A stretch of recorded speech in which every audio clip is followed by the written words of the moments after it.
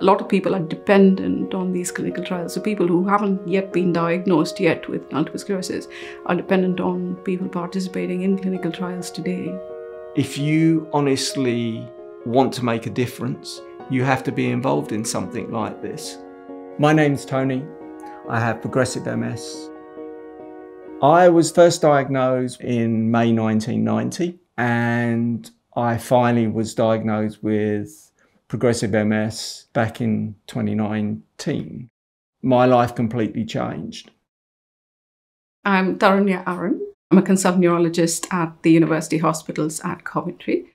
So Tony was diagnosed with secondary progressive multiple sclerosis against a background of having relapsing remitting MS. He went from being able to access treatments to at the point when Tony was diagnosed with secondary progression with no licensed treatments available for secondary progressive MS. He really wanted to do something to make a difference to his MS, but also, very much contribute to the wider community. My name is Kelly Westwood and I'm a research nurse for neurology.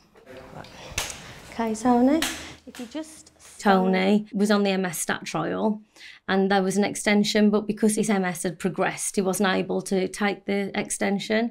So he was very upset about it, really.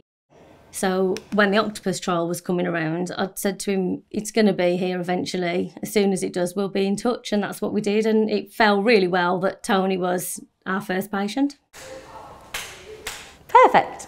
I take 2 tablets a day. It takes me 5 minutes to take the tablets, fill out the chart. We come up here once every 10, 12 weeks.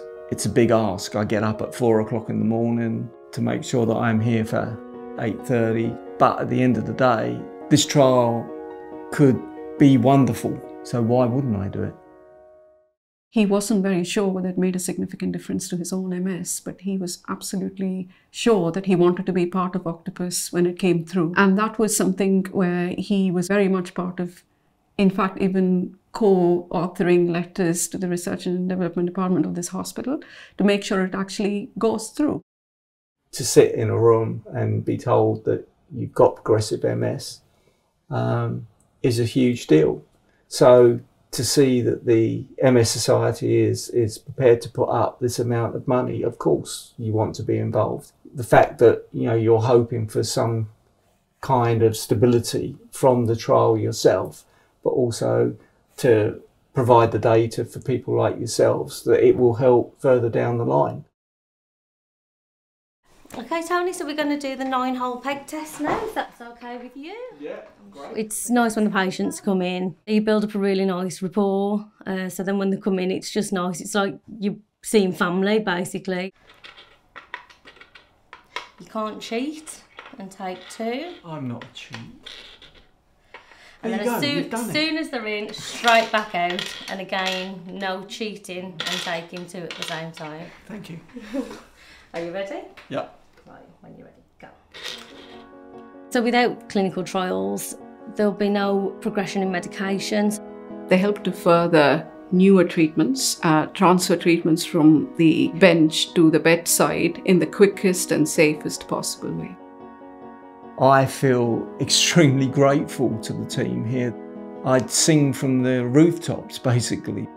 It's like a family, because I don't think there are many subspecialties where you actually look after people for their entire life, and it takes a village. I hope that I can do justice to the trial. MS Society. Find out more about clinical trials.